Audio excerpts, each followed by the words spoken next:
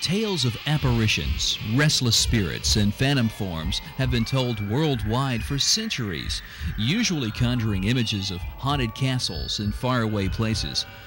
Fortunately for locals seeking eerie places to visit, Wiregrass residents need go no further than their own backyard.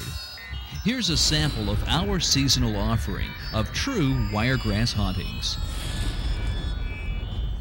Our tri-state area, affectionately known as the Wiregrass, has many ghosts and ghost stories. Just stop in any town, and if you ask around, chances are you'll find a ghost story. While searching for information and stories for this show, we checked out many avenues, such as a cemetery haunt near Coffee Springs, Alabama, where a ball of fire haunts or guards the graves. We investigated a legend about what happened in Coffee County near Jackson's Bridge and Whitewater Creek during the Civil War times.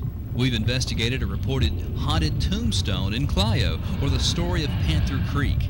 There was an interesting story that took place in the 1800s in Midland City concerning cat paws and witches. Or an old homestead close to the Harmony community north of Troy that's had its share of ghosts. We've even investigated a bizarre story about a flaming lady just outside the city limits of Dothan. Sadly, these stories turned out to be just that, stories. But in our research, we found a chosen few that are based on fact and have become a part of local history. We begin with a very famous story in the Wiregrass, the story of the hole that will not stay filled. Nobody has ever actually seen this ghost, the ghost of William Sketoe.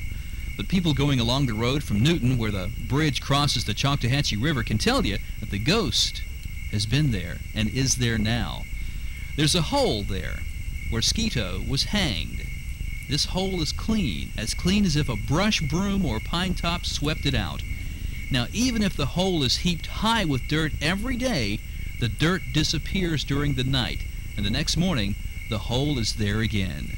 The legend of Bill Sketoe takes us back in its beginning about 146 years ago to December of 1864.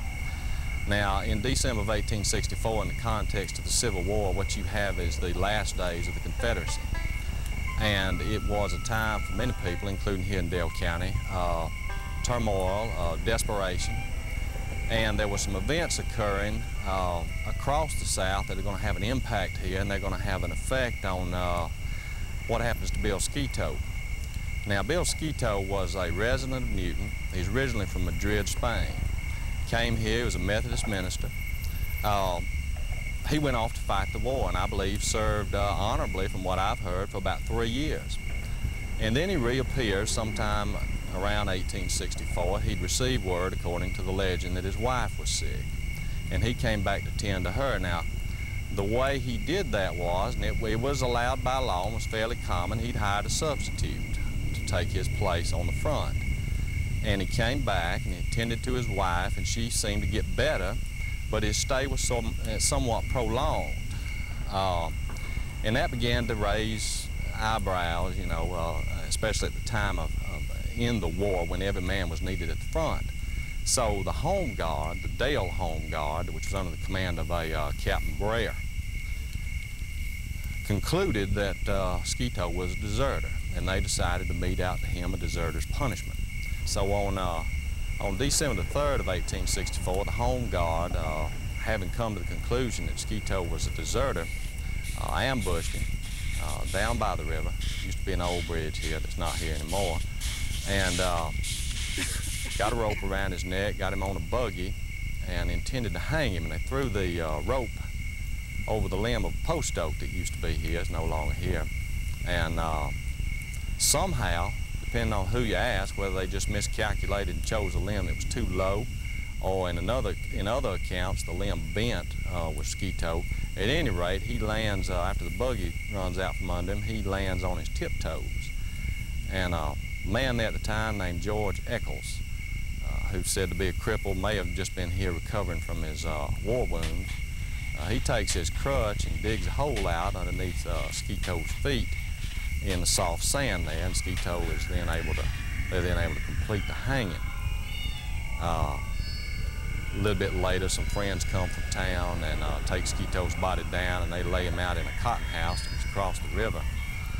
Too late to do anything for him. the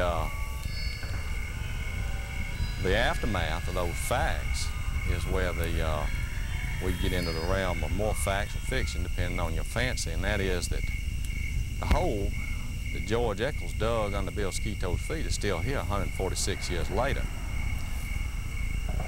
And there are not many holes 30 inches around and 8 inches deep that will survive that long, especially in a remote area like this where there's nobody to tend to them. So it raises the question, who keeps that hole? Who maintains that hole? In addition to the fact that the hole survives, the 6 men who participated in the hanging, all subsequently died of very mysterious deaths. For instance, Captain Breer of the Home Guard was out riding his horse shortly thereafter, and on a clear day, said not a breath of wind blowing, and he was struck by a falling limb. Another man was struck by lightning. George Eccles was found dead in a swamp of unknown causes. Another man riding a mule he'd ridden all his life, I guess, and never had any problems with. One day the mule ran out from under him, ran away with him. He fell off and died, and the mule took off for no apparent reason. And there were 2 others that died of equally mysterious deaths. So combine the fact of the mysterious deaths of the 6 men who participated in the hanging, in fact the hole's still here. If it is not some mortal human being over the course of 146 years that keeps that hole cleaned out, then who is it? Or what is it? And that's where you're left to judge for yourself.